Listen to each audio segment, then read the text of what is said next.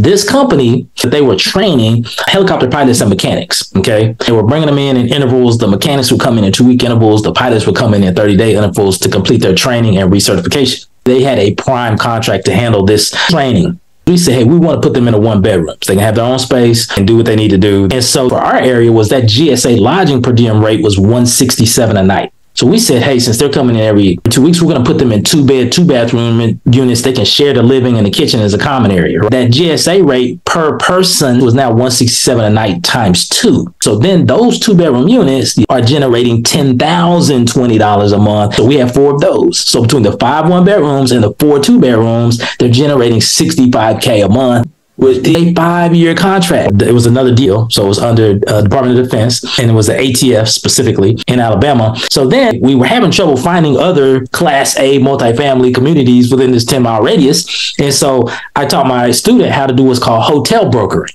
Long story short, he had 2 properties. Both of them said yes. So then we submitted the RFI. We submitted all this information. A couple months later, they circled back around. They turned it into an actual bid. He wins $7.5 million, 150 doors over 5 years. He's not dealing with checkout. He's not dealing with issues. The hotel's dealing with that.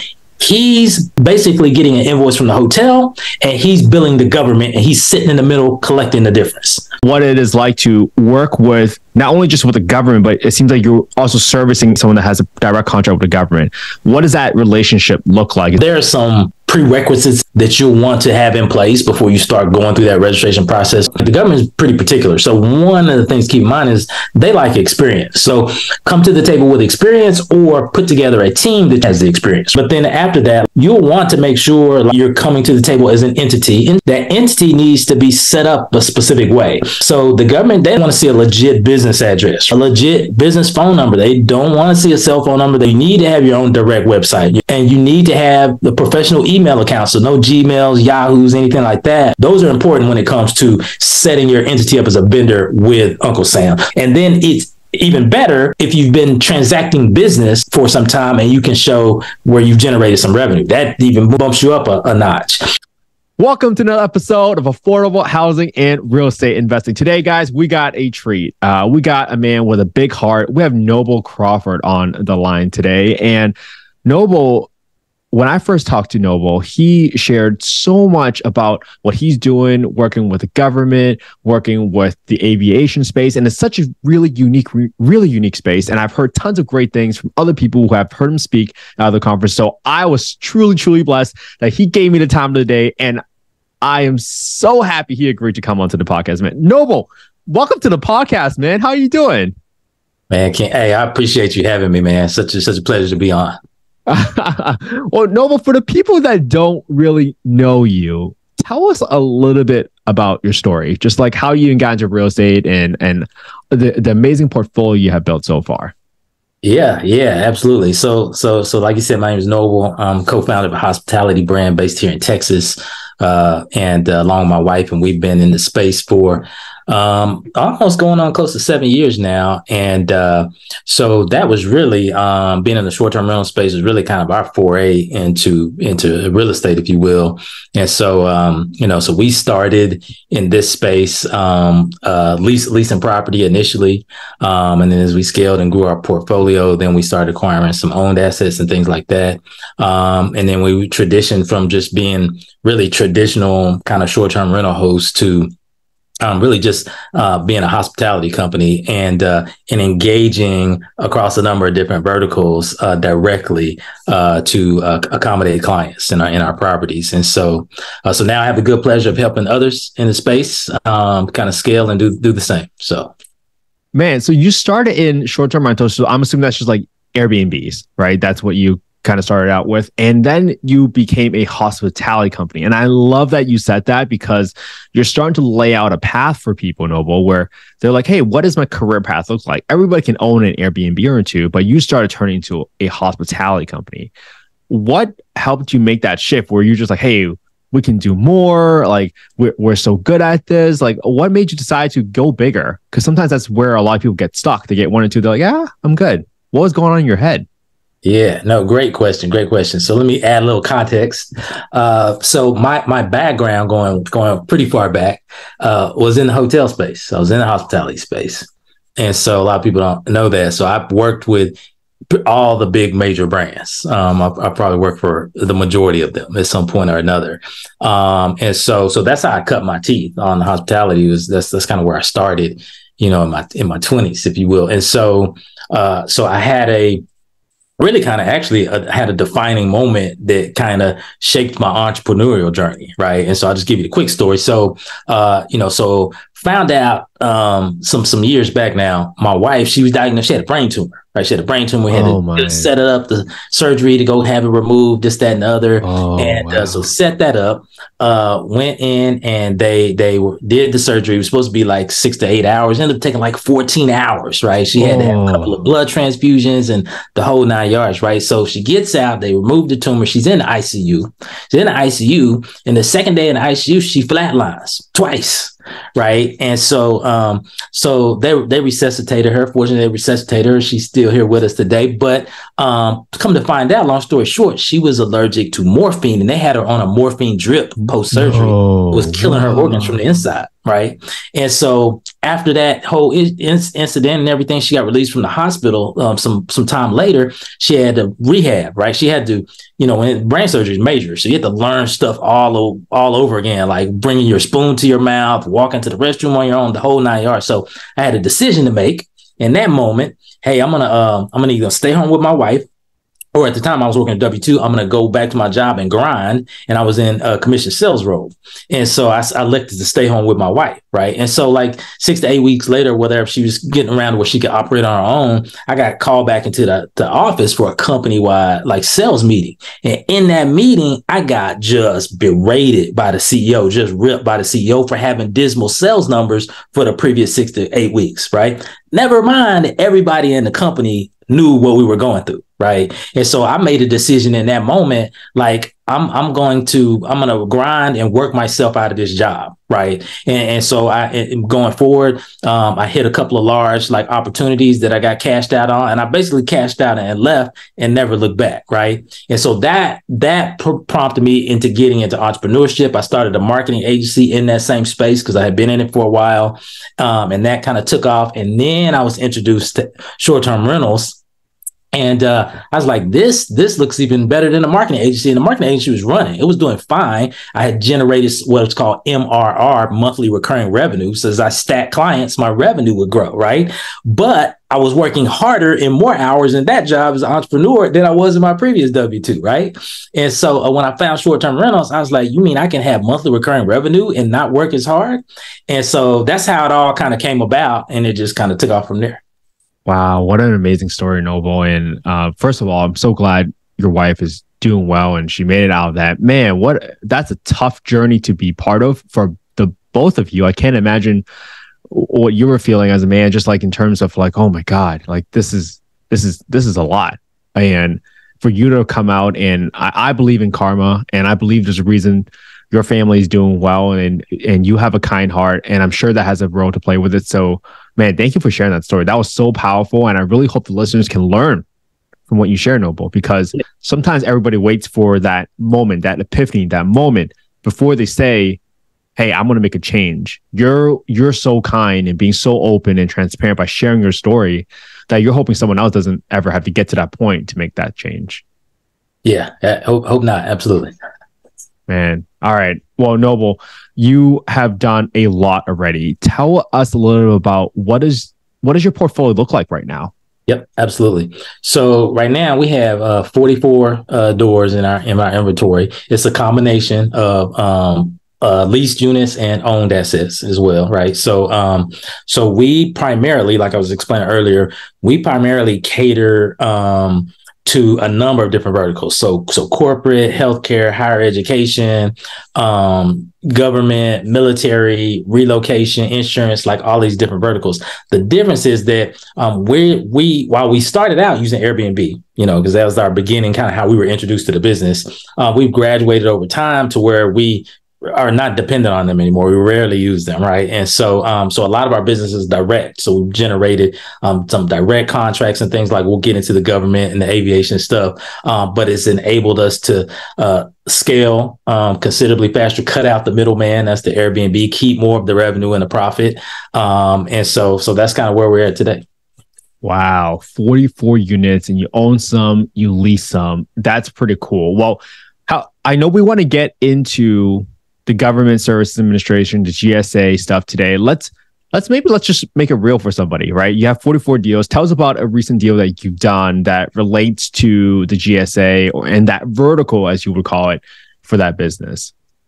Yeah. So caveat. So when you're dealing with the federal government, one of the interesting things that I like to explain this to people, one interesting thing to keep in mind is that when the government has a need, typically it's in bulk, right? Typically that means multiple of something, right? And so it is no different in the space that we play in, right? So when the government has a need for housing, for lodging, for accommodations, that's typically in bulk, right? Well, unfortunately or unfortunately, like we didn't own an apartment community that just happened to sit in the right place exactly where they own this need. So we leased that inventory that we're leveraging for our government contract stuff. Okay, makes sense. But then like conversely, in some other verticals, then we're using some owned assets. So for the government specifically, a lot of times it's going to be a lease play just because of the sheer number of doors that are needed. And that makes perfect sense. And maybe if I were to ask the first question is, it's a chicken or egg question, right? Do you get the unit first and then go after the government client, or do you know about the government client and then go after the doors? Tell us a little bit about that process. Like, what do you recommend for something like that? Yeah, great question. I love this question. So we've done both. Okay, so let me explain that real quick. So I'll give you a case study. That'll kind of put a bow on it. So the first opportunity we went after. So I think it was year two in this STR business. I had this light bulb moment, and I'm like, wait a second. Why am I not leveraging what I learned in my previous W-2 and going after this government contract stuff in this business? It's just a different product or service that I'm offering now, right? But the process is the same, right? So then I went out and said, okay, I want to find a company that has a contract, where there's a housing need, was a lodging need, right? So did some research, found a company that there was a Fortune 500 company. They were holding a defense contract under the Department of Defense. Okay, now this company, they had the requirement of this contract was that they were training pilots and helicopter pilots and mechanics. Okay, and they were bringing them in intervals. The mechanics would come in 2-week intervals. The pilots would come in 30-day intervals to complete their training and recertification. Okay. And so once we identified that, we knew that all of these personnel were flying in on rotation every 2 to 4 weeks, right? To the local market that we were in, right? In the Dallas-Fort Worth area. And so we said, hey, we want to be in a position where we're providing lodging to these people alongside, mind you, I have a hotel background, alongside a lot of the hotels that were on the list that these people could choose from, the Holiday Inn Expresses, the Fairfield Inns, all of that stuff, right? And so we identified the company holding the contract. Now, when a company has a contract directly with the federal government, it's called a prime contract. That means the contract exists between that entity and the government agency directly, right? So this Fortune 500 company, they had a prime contract to handle this training. This big DoD contract has a lot of moving parts up under it. One of those was the lodging component. Okay. So what we did was we said, hey, we want to offer our product for that, for that need.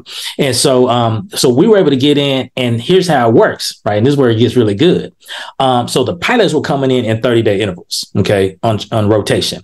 And so because they were coming in 30-day intervals, we said, hey, we want to put them in a 1-bedroom. So they can have their own space, and do what they need to do. They're there for a longer period of time. Well, now we get into that GSA rate. So what I know from my previous line of work is that there is a federal lodging per diem that exists, right? When in certain instances when federal personnel are traveling on business. For this purpose, it was training. And so that's the GSA lodging per diem rate, Government Services Administration. Anybody can Google it, GSA lodging per diem, put in their zip code. It's going to put it on there, right? And so what we knew for our area was that GSA lodging per diem rate was $167 a night. Okay, that's huge. You got pilots coming in for 30 days, right? Pull out the trusty calculator, make sure I'm doing my math right. I got it memorized, but $167 a night times 30. $5,010 a month, right? $5,010 a month for a 1-bedroom, right? Rent on a 1-bedroom is like $1,480, $1,450, $1,480, couple of $100 in expenses. And the spread is what we get to keep. Mind you, we have 5 of those. Okay. Now here's where it really got good. The mechanics were coming in 2-week intervals. They rotate in and out every 2 weeks. So we said, hey, since they're coming in every 2 weeks, we're going to put them in 2-bathroom units. They can share the living and the kitchen as a common area, right? But because of that second bathroom, that qualified, that GSA rate per person at $167 a night times 30 nights was now $167 a night times 2 times 14 days. And then when we keep them full, that's 30 nights. So then those 2-bedroom units, yes, are generating $10,020 a month. And the rent is like $2,000, a few $100 in expenses. So so we have 4 of those. So between the 5 1-bedrooms and the 4 2-bedrooms, they're generating $65K a month after month after month, right? Now here's the thing. With these government contracts, these are long-term deals. This was a 5-year contract. Wow. Right? We're in like year 3.5, right? And so I like to tell people, like, when you land one of these, it's like the gift that just keeps on giving, right? And so that's an example of us having inventory that we match to an opportunity. We love the thing so much, we said, hey, we want to do this again, right? Because this is like super clutch. And so what we did was we found the opportunity. The next one, still here in Dallas-Fort Worth area, we found an opportunity. We went after it. We won it. And then we took the contract and leveraged it to go get the doors and get the inventory to support it. Okay.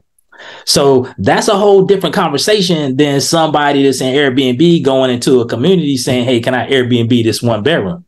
At which point they're going to say no. That's a whole different conversation when you're walking in with guaranteed federal money and you're saying, hey, I need to support these federal personnel over this length of time and it's guaranteed money. Right. So you can do it both ways. Yeah. Whoa. Okay. But you started out knowing that you found a company with one of these contracts. What did you Google, man? Did you Google like company with prime contract? Like, just tell us a little bit about that. Like, how, because I really want listeners to walk away from this and say, wow, Noble helped me so much. Like, he gave me tactical steps about what I need to do. What do you even Google in those situations? Yeah, good question. Good question. So again, keep in mind my background, right? So I leverage kind of what I learned before. Now, here's the thing. There's a couple of different ways, but one of my favorite methods is a site called usaspending.gov, right? usaspending.gov, they show like historical awards that have been won over the past several fiscal years, right? And so you can go and you can dig and you can find those primes, again, companies that have a direct contract with the government. You can find those prime contractors within that website alone. There's some other options, but that one's rich, full of information, right? You can drill down and find those contract holders. And once you know who they are and the award that they won, then you can start to look for the synergy between what you're offering to the federal government and the awards that they won. And you're talking, and the awards that they won, are you looking specifically for contracts for like what you're doing? It's the mechanics and the pilots, or what other sort of awards might there be that requires lodging, I guess, is the better question. Yeah, so good question. So for me, yes, I'm looking specifically for stuff that falls under certain keywords or NAICS codes, or what is called. So I'm looking for stuff that falls under lodging or accommodations or even hotels. I'll put that in as a keyword, right? Or even housing sometimes, right? So I'm looking specifically for opportunities that fall under one of those keywords. Wow. Got it. All right. Well, then I really love that there were situations that meant both sides of the equation, where you found an opportunity, then you got the housing, or you got the opportunity first and then got the housing. For the opportunity that you said you recently just won, did you have to submit like an RFP or something like that? Is that what you mean by you won that opportunity recently? So both of those opportunities I just expressed, like we've been in those for a while. So not recently. Okay. We've been on them for a few years. So the second one, I actually found the opportunity through SAM.gov. SAM.gov is a site that it's like the database or repository, if you will, of contract award opportunities. It's also the same site that a company would go to get registered to become a part of that federal database of vendors, right? But then they post public bids and things like that through that website. So it's popular. Wow. Okay, great. Well, I love that you leveraged that contract with that opportunity to get the units from a property management company. Was that a pretty easy pitch then? Like, were there even any concerns? Because it sounds like you just gave an alley-oop and then they just had to freaking dunk it. Like, come on. Like, what? What kind of objections do you get for when you pitch these things? Well, it's funny because they're not used to that conversation, right? And so they were perked up. But because think about it, one is understanding like what are the pain points of a multifamily property owner, right? Or a team of syndicators or whatever. Like, what are their pain points? Well, occupancy is like, you want to be at that 96+% occupancy rate is as often as possible, right? And so when you're below that and you have available inventory, and then you understand, hey, I don't have to go through the steps of going out and trying to find a qualified, tenant, take them through the application process, verify their income, credentials, background, all this and that, right? Federal employees are some of the highest vetted W-2 wage earners in the nation, right? They get vetted on a whole different level just because of the nature of their job. So for a property management company, like you're listening because you're like, okay, so your client is going to be responsible for paying, your client, Department of Defense is going to be responsible for paying, a long-term tenant stay, over the course of 3 to 5 years, and it's guaranteed money. And it's a different conversation, right? So at that point, they're very receptive to what you have to say. And so it's not hard to close those. Oh, man. All right. Well, this is starting to seem too good to be true. There must be some downsides to the strategy. Is there like a lot of administrative paperwork? Tell us about what it is like to work with, not only just with the government, but it seems like you're also servicing for someone that has a prime contract, right? Someone that has a direct contract with the government. What does that relationship look like? Is there any complexities there? Yeah, so I'll tell you from out of the gate, like the most cumbersome part is that governmental red tape is going through that process of getting your entity registered and set up and stuff, right? Going through that registration process through SAM. So there are some, prerequisites, if you will, that you'll want to have in place before you start going through that registration process, or it can slow you down or even hang you up. And so, like the government is pretty particular. So one of the things to keep in mind is they like experience. So don't come to the table, you just launched this, janitorial company. You have zero experience. It's just you by yourself and you want to go get a contract. They're going to look at you like, what do you mean when you don't have any experience? So come to the table with experience, or put together a team that you're going to come to the table with, and the team has the experience, right? And so, but then after that, like you'll want to make sure like you're coming to the table as an entity. In some instances, you can do it as an individual. I don't recommend it, but in some instances you can. But if you're offering a service, i.e. lodging, housing, stuff like that, you want to come in as an entity. That entity needs to be set up a specific way. So the government, they don't want to necessarily see a home address on your LLC or your C Corp, right?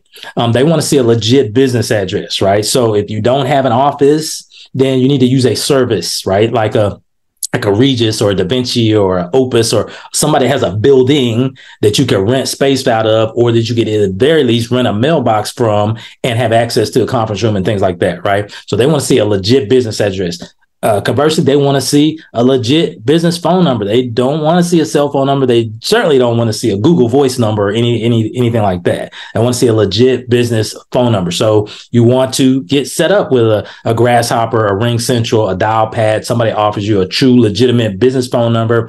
Usually those have a PBX kind of virtual system built into them. Dial 1 for sales, 2 for support, stuff like that. Okay, so a business phone number. Third, your website and your email. You need to have your own direct website, your .xyz.com, right? And you need to have the professional email account. So no Gmails, Yahoos, anything like that, but an @.xyz.com professional email account. So some of those business 101 things that some people like take for granted, don't think through all the way, those are important when it comes to setting your entity up as a vendor with Uncle Sam. So the red tape stuff, like you need to get that stuff dialed in. And then it's even better if you've been transacting business for some time and you can show where you've generated some revenue. That even bumps you up a notch. But those are some of the things that you want to be aware of kind of going in, because if you don't have them set up, it can take you a while to kind of get through that piece. Wow, those are super tactical steps. And I hope everybody is going to rewind that really quick, take as much notes as possible. I don't know what you got to do, but make sure you have all these things in place, because Noble just saved you probably 3, if not 6 months of your life from having to go through back and forth. Thank you so much for that, Val. Dude, they must be loving this. I mean, if I'm the listener, I know I'm loving this right now, Noble. You're dropping so much value right now. Well, let's keep going to tactical stuff, because we're going down this path anyways. When people are finding these opportunities, right? They found like, hey, those keywords that you mentioned, hotel, lodging, etc., and they find these companies with these contracts. These companies are pretty big. Who are you looking for? Are you looking for the contract administrator? Where, like, how do you even start in terms of finding the right person to talk about to offer the service that you're offering? Yeah, great question. So there's a couple of pathways, if you will. There's more than a couple, but we'll focus on a couple.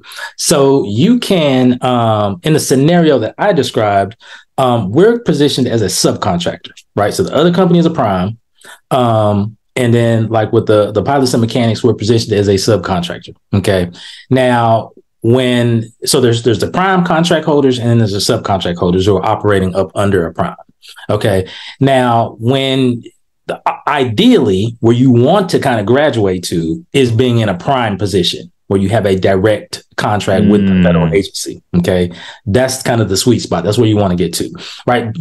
Those opportunities are available, right? You can start as a sub, which is a little bit lower hanging fruit, a little bit easier perhaps. But prime opportunities in this space, in this housing, lodging, accommodation space do exist, and they can be plentiful, right? A lot of them are right there on that website I gave you, sam.gov, right? And so depending on which pathway or which avenue you pick would determine like who you need to get in front of, who the decision maker is, things like that, right? And so some of these Fortune 500 companies, big companies, the Lockheed Martins, the Raytheons, these big defense contractors and things like that, they have departments that will oversee. They're usually liaisons that are working with the federal agency on specific contract opportunities, right?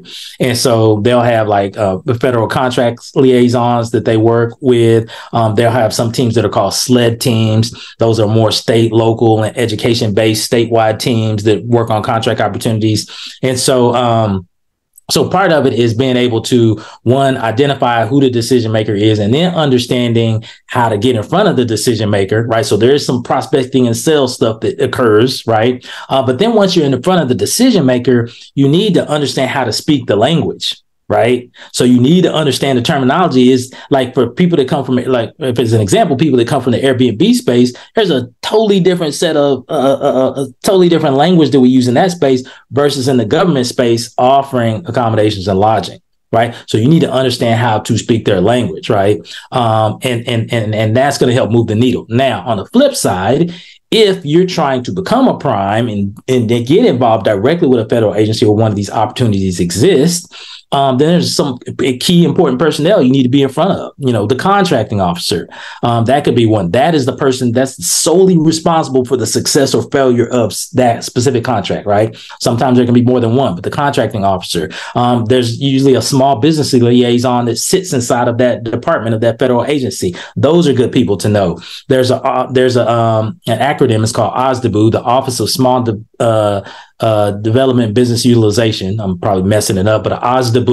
There's OSDBU personnel. Those are worthwhile people to get to know. Almost every federal agency has an OSDBU department, and their job is to work with small business owners like you and I to help get us in a position to win some of these opportunities. So those are people that you want to get to know, that you want to be in front of, right? And I think probably one of the biggest things to understand, even in the federal space, just like so many other different businesses, is very much relationship driven.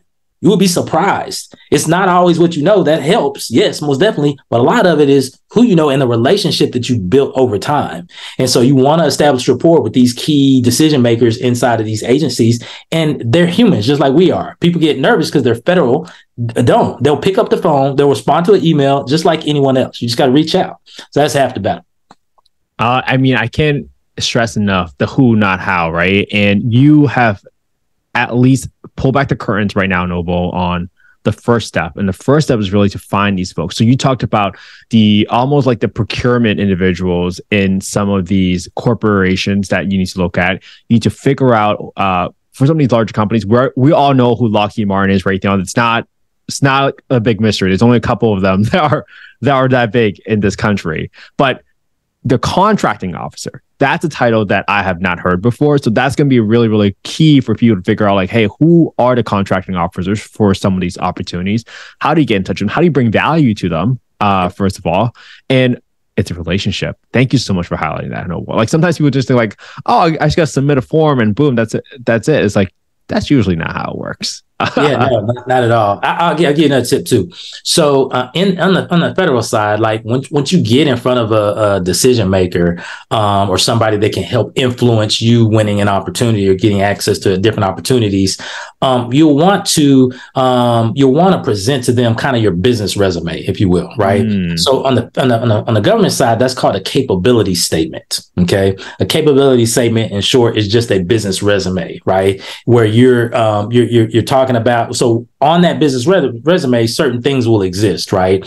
And that's assuming you've gone through the process of registering your entity through SAM. So when you register, you'll get assigned two numbers. You'll get assigned a cage code as a specific identifier that the Department of Defense issues, and then you'll get assigned what's called a UEI, a unique entity identifier. That's how the government recognizes you in their database. So you get assigned a cage code and a UEI. You definitely want to have those two items on your business resume, on your capability statement, all your company contact information, your primary point of contact, all of that stuff that we talked about, address, phone number, email, website, all that good stuff. But then you want to talk about like your past performance, right? Now, again, the government loves experience. So you want to list all your past performance, right? Whether that's from you directly, whether that's members of your team combined, whatever that looks like, right? You want to kind of list your differentiators or your unique selling proposition. Like, what are you offering to the federal government and what makes you stand out? So you want to have that on there. If you've graduated to the extent to where you've earned some certifications. So by that, I mean, there's certain socioeconomic certifications that exist, like disadvantaged business enterprise, woman-owned enterprise, disabled veteran-owned business enterprise. Those are socioeconomic certifications. If you qualify for those, definitely list those on your capability statement. That could be a huge step up for you. So you want to set up what's called a capabilities meeting with those decision makers to present yourself to them, to introduce yourself to them, because the problem is, one, they don't know you exist and they don't know what product or service you're offering. So you want to get in front of them and let them know, so then you can begin to nurture and build that relationship and learn about other opportunities that may not go out to public bid, because they do award stuff directly without putting it out to bid. So you want to be in a position to receive. Wow, that is a big information. Yeah, like you guys got to pay attention to this stuff, because that's usually how it works. Sometimes not everything gets put out on the market. Just like you have off-market deals on real estate, these are the off-market deals for some of these contracts. But you have such a large portfolio right now. How are you managing all of your portfolio to support all of these properties that you're running? Great question. So now, currently, out of the 44, we only have 3 of them left on the OTAs. OTAs meaning online travel agencies, Airbnb, VRBO, Booking.com. We have 3 properties left on the OTAs, and that's by design because of where they're located. So they're located in Arlington, Texas, near Cowboy Stadium. And they stay, this Cowboys, the Ranger Stadium is there, Six Flags. So they stay big, booked and busy, right? So everything else is direct, right? And so because it is direct, we're not dealing with the same type of guests that you would get through an Airbnb or Booking.com, that transit guest that is coming, staying for 2 or 3 nights, leaving, right? The cadence of our guests is spread out significantly further, typically 30 days or more. Right. So we're not sending in a cleaning team, a couple of times a week to turn this property over and get it prepared for the next guest to come in. Right. It might be once a month, and so it requires you can operate more efficiently. It requires less resources across the board. Right. Because of the extended stay model, that midterm rental model, if you will. And so right now our team is made up of what we call community managers. So our community managers are essentially kind of like our boots on the ground management folks, right? And so they manage the lead cleaners and the cleaning team under them, and then also the VAs, and they have a number of different responsibilities. They can basically do just about everything myself and my wife can do in the business. And the only thing they don't really touch is the financials, right? Which we handle. Outside of that, operationally and logistic wise, they can handle everything. Now, we train them over time. So we brought them up, trained them over time to where we could get to this place where we bought back our time freedom and we put the onus on them, right? And so community managers, our cleaning teams, and our VAs make up our team, if you will. Now, depending on the use case of the property, again, we may send a cleaner in once a month. We may send them in once every 2 weeks, but that's the most frequent that we'll send someone in.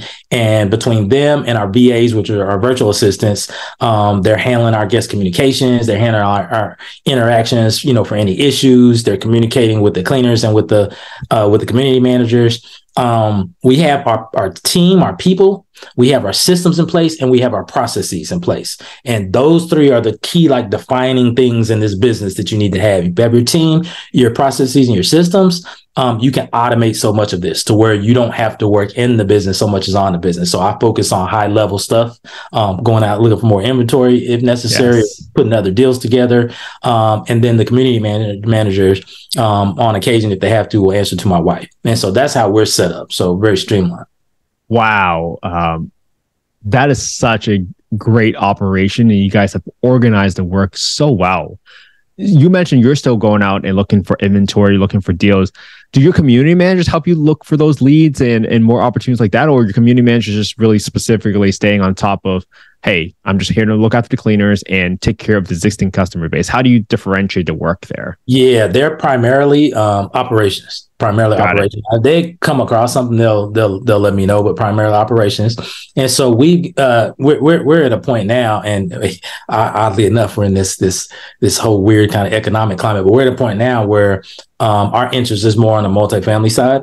And so as things begin to kind of like normalize again, we're going to be heavily focused on that. And so that's where my focus is, that. And then I'm also, I work with a bunch of students and stuff in education side. So I'm engaged in that.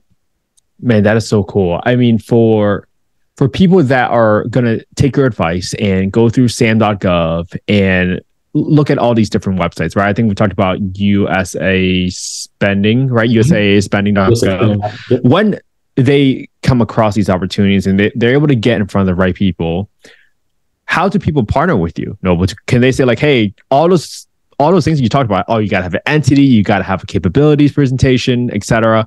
Can they use you as their credibility to JV with you and partner with you? Like, how do people best kind of team up with you and make you a winner? Yeah, good question. So, they would need to be pretty well seasoned, right? And so, for me to partner in that, in that type of scenario, I would be looking for someone who's, been in their field for 3 to 5 years, and, has revenue metrics that they're hitting, at a certain mark, for it, because, if I'm going after something, if I'm using my time to go after something, it's I got to put my best foot forward and my strongest foot forward. And so my partner needs to be as strong as I am, I love it. And so that's what I would be looking at if I were looking to partner on some opportunities, of which I am, but that's the caliber of person that I would be looking at. That said, if someone is registered in SAM, they've gone through that whole process, they're in the database now, they're starting to look at opportunities, then one of the things that they can do is they can look for, inside of SAM, they can look for what are called sources sought, or another name is a RFI, request for information. So a sources sought or RFI is when a federal agency has a need for something, but they're doing their market research to see how viable it would be to, be able to fulfill that specific need. So as an example, in this housing space, and this is a case study too, recent student. So working with a recent student, that identified source of salt opportunity. It was for it was another DoD deal, so it was under Department of Defense, and it was the ATF specifically. They were looking for a number of doors in Alabama. They were looking for I forget how many, but they were looking for doors in 50 unit increments in Alabama, and they were bringing people in on rotation for weapons training. Okay, and so they were bringing them in groups of 50. And so, and they needed to stay for like a week or two. Okay. And so they needed, they put out a request for information or a sources sought thing on SAM. And they said, okay, this is the criteria that we're looking for.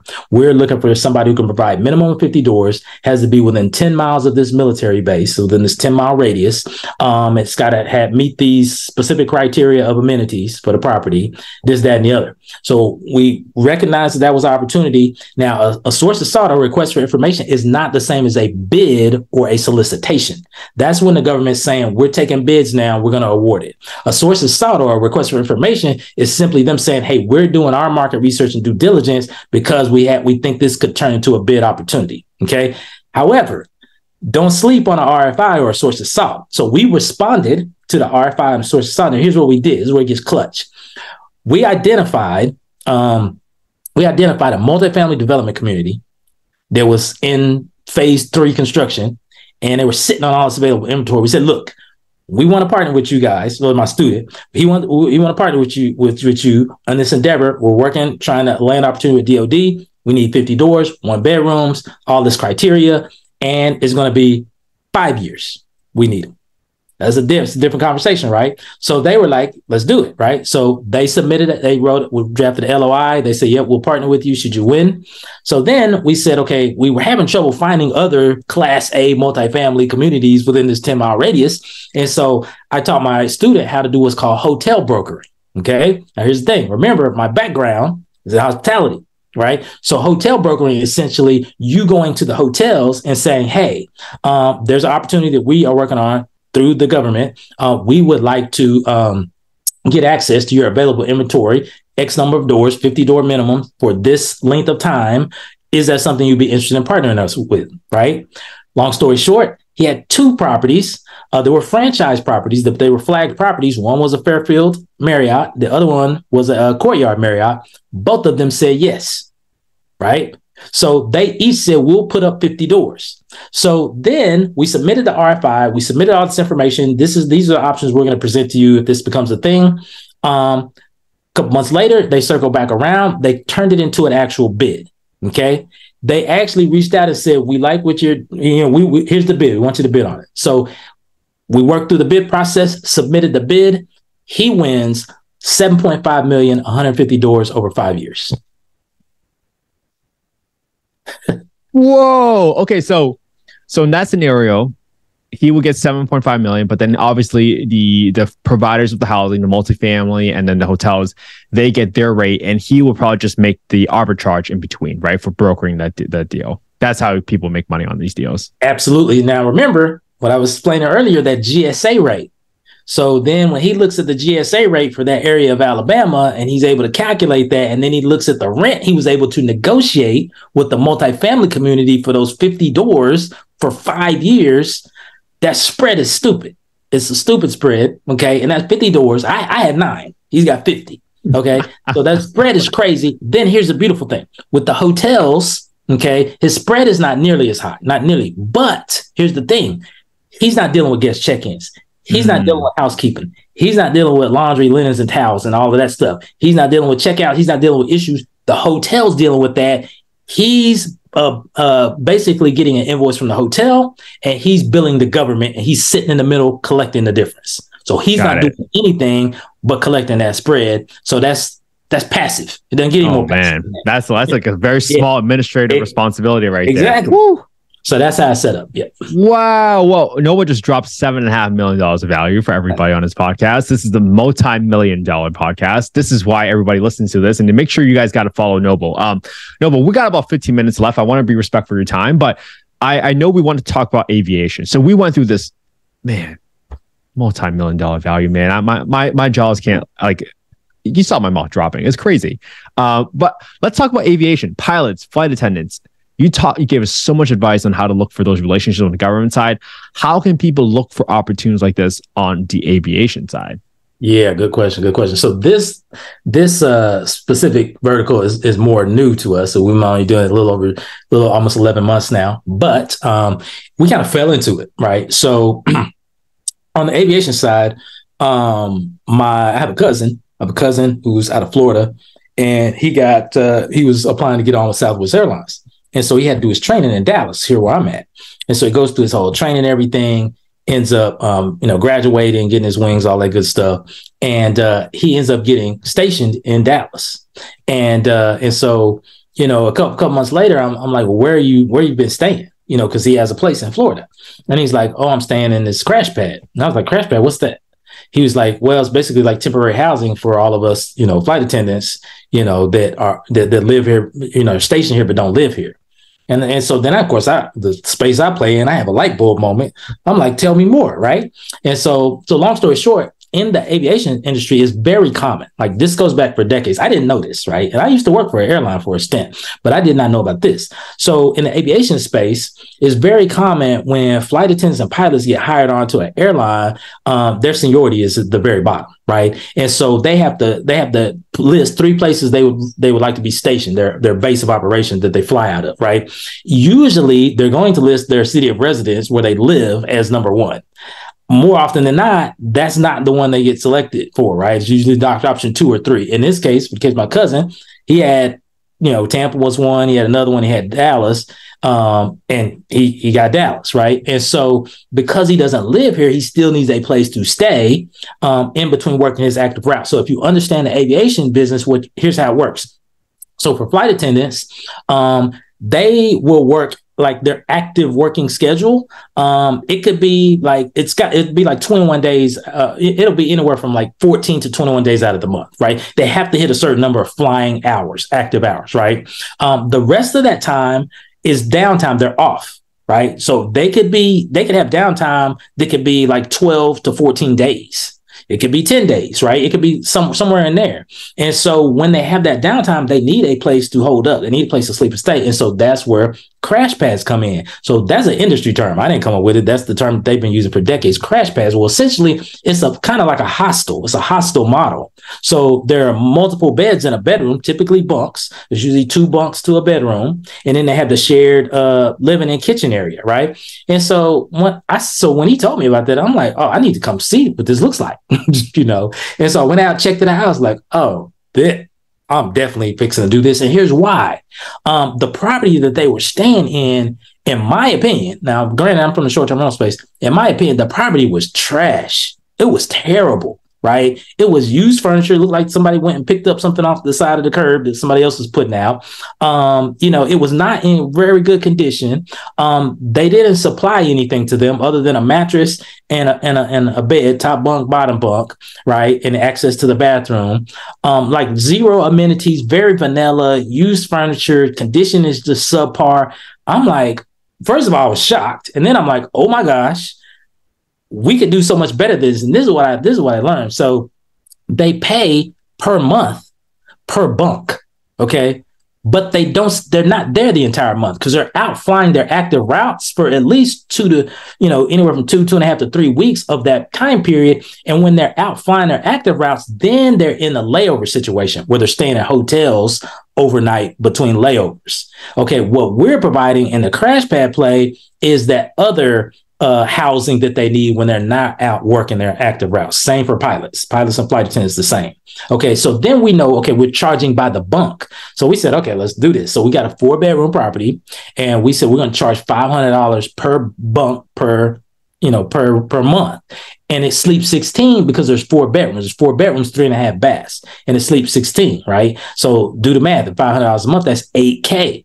Yeah. So then we got your mortgage and all of that stuff and expenses and insurance, tax, all of that good stuff. That spread is stupid, right? The spread per property is dumb. And then rarely do you find a situation where everyone's there at the same time because the majority of the time they're out working their active routes. So there may be 4 people there at one time, 7 at another, 2 it just rarely is the property just full. They're not on top of each other like that. And so this is a model that the industry is accustomed to, that flight attendants and pilots are accustomed to. It is not brand new to them. It was more brand new to us. But then when we said, hey, we're going to come and provide a superior product than this trash property over here, and we're going to do a bunch of things differently that we do in the STR space, it just took off. And so then we got a second one, a 3-bedroom property, right?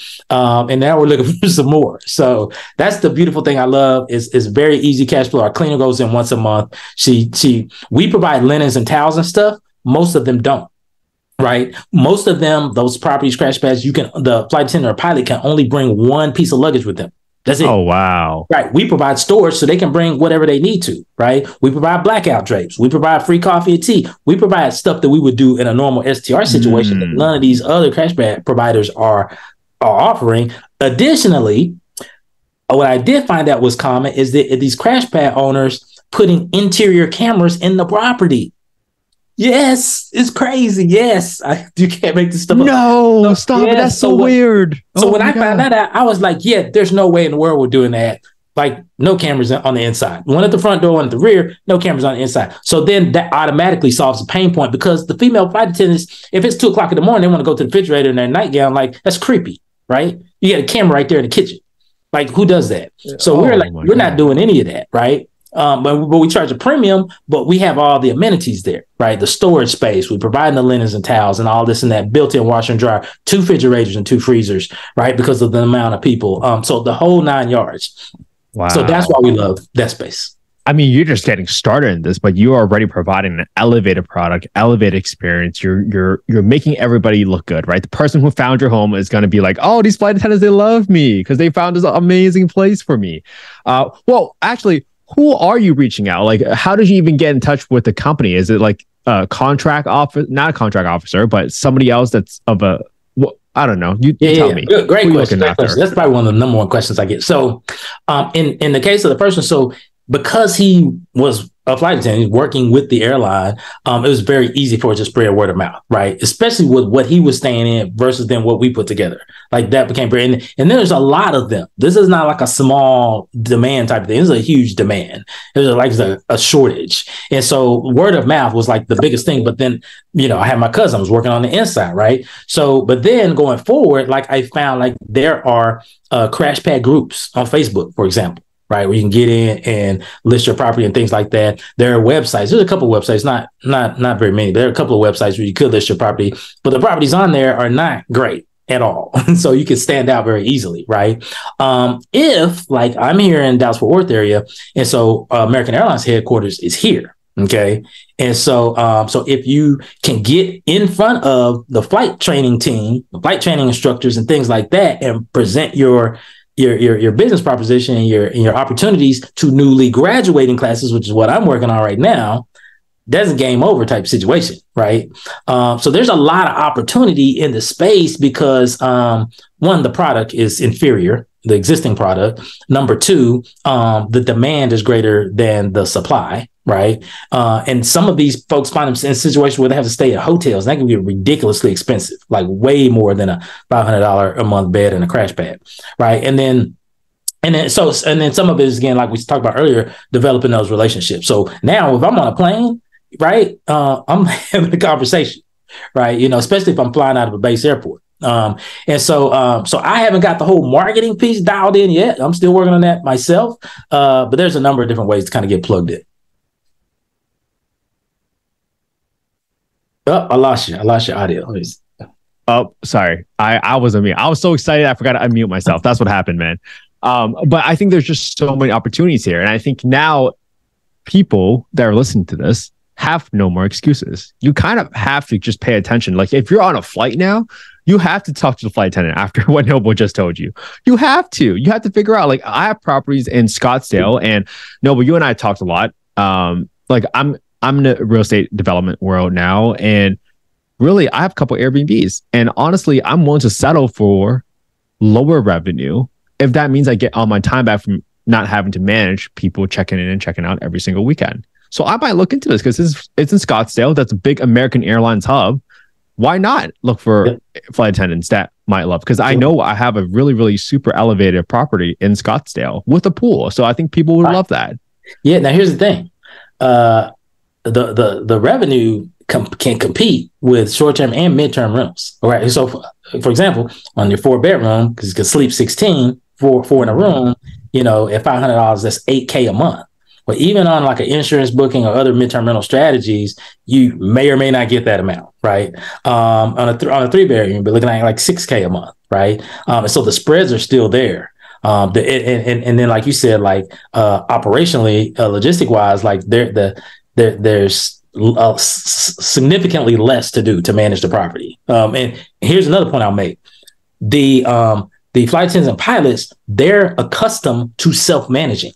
Okay, I found that there was a thing. So typically they'll designate a senior personnel type person, like who's ever senior in the property, to be kind of like a house mom, if you will. So like a senior flight attendant, and they will dictate everything down to who's responsible for cleaning what on which days, do chores and stuff like that. So everybody's pulling their weight collectively. They self-manage inside of the property, and they become like a small family. They get to know each other. They all work in the same space. A lot of them for the same airline, some of them for different airlines. But that's just something they're accustomed to doing. So that's why we only send our cleaner in once a month to restock and to deep clean the kitchen and baths. Outside of that, they self-manage. Wow. I mean, this is just such a great opportunity. I mean, as you were talking about all this, right, Noble, this podcast is called Affordable Housing because, one, we want to show people how to work with the government, which you showed tremendously with an amazing amount of value in the beginning.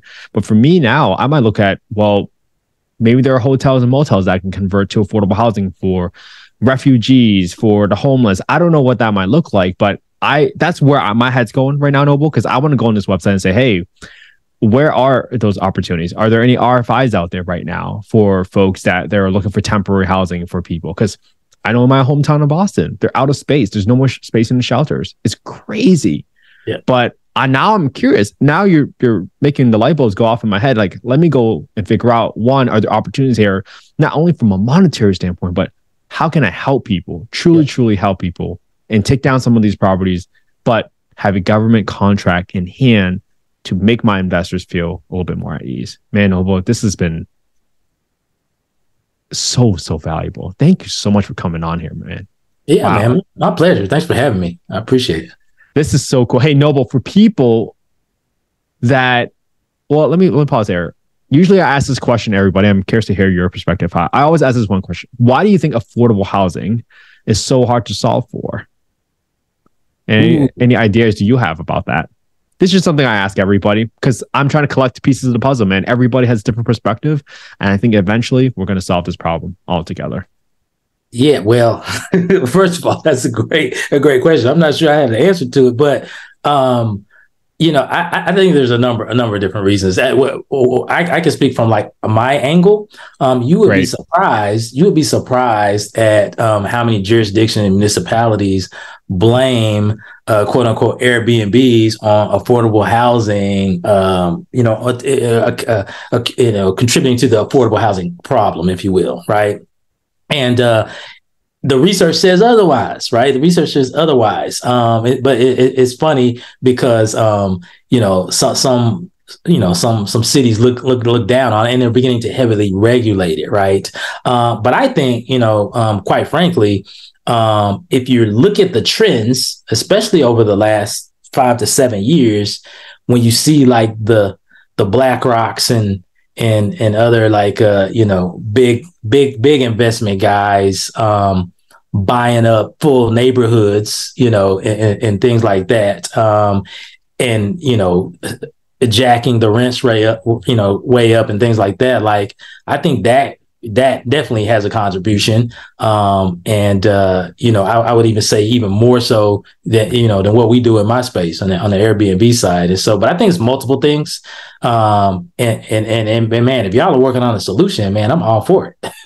Hey, I think this is such a massive problem. And this is why we have this podcast where we bring on everybody on here for different perspectives, because with a large problem, you need a large team and tremendous amount of discipline to solve this problem.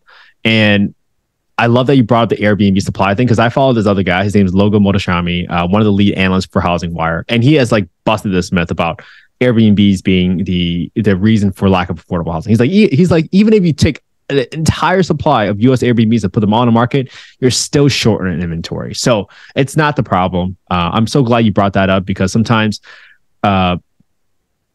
people read news headlines more than actually looking at the actual data to support where everything says. Well, Noble, I know we're at the end. Tell the people how they can find more about you and how can they work with you. Yeah, absolutely. Well, first of all, Kent, man, hey, I appreciate you for having me. This has been so much fun. I love talking about this stuff. For people that want more information, the easiest way to reach me, quite frankly, is just on Instagram. Hit me up in the DMs. I check all my own DMs. I'm not that guy. I'm not so large that I don't check my own messages. So just hit me there if you have an interest in getting more information about, kind of what I'm doing and how you can do it as well. I have a couple of coaching and mentorship programs that I offer for people that are interested. And yeah, man, I appreciate it. All right. And your handle is noble.crawford, CRAWFORD.3, the number 3. Correct. Noble.crawford.3. Cool. All right, guys. Make sure you guys give Noble a follow. If you don't follow him, you're missing out on millions and millions of dollars of value. I can't, go follow him. When I first heard about this guy, I checked him out, have a conversation with him, and I was blown away by how nice of a guy he is. And I hope that the amount of information that he gave away on this call today truly shows what a nice guy he is. And that's why his family deserves all the best karma in the world. And Noble, thank you so much for coming on here, man. I'm so glad I get to meet people like you who are so open and transparent and giving. Without people like you, I'm pretty sure I would have never had the home I grew up in, because it's people like you that are so open and giving that really pays all the good karma forward to everybody else. So thank you so much for coming on here, man. I had so much fun talking to you today. Thank you. Man, my pleasure. I appreciate it. All right. And we are out.